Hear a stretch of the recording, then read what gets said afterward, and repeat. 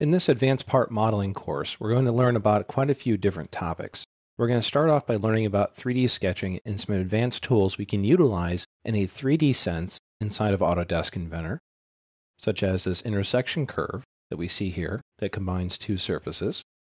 Next, we're going to move on to looking at more advanced modeling techniques, such as advanced sweeps, fillets, and lofts, as well as rib tools and other things that would be a little bit more complex to create without, such as UCS work systems to create more complex shape without having to create an enormous amount of extra work planes.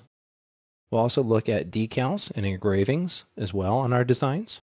We'll see how to work with derived parts to take one casting and create multiple machinings off of it. We'll see how to split parts to turn them into left and right hand sides, as well as splitting faces for FEA work.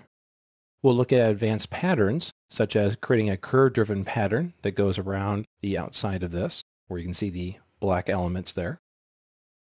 We'll look at creating core and casting type modeling files by using copy object, as well as some other utilizations of that command. We'll look at advanced fillets in modeling, such as full round fillets and face fillets. Lastly, we'll take a look at multi-body modeling, and we'll look at different methodologies around that technology, such as creating cores and castings, creating complex shape design inside of an individual modeling file, as well as creating a multi-body part file, eventually turning it into an assembly.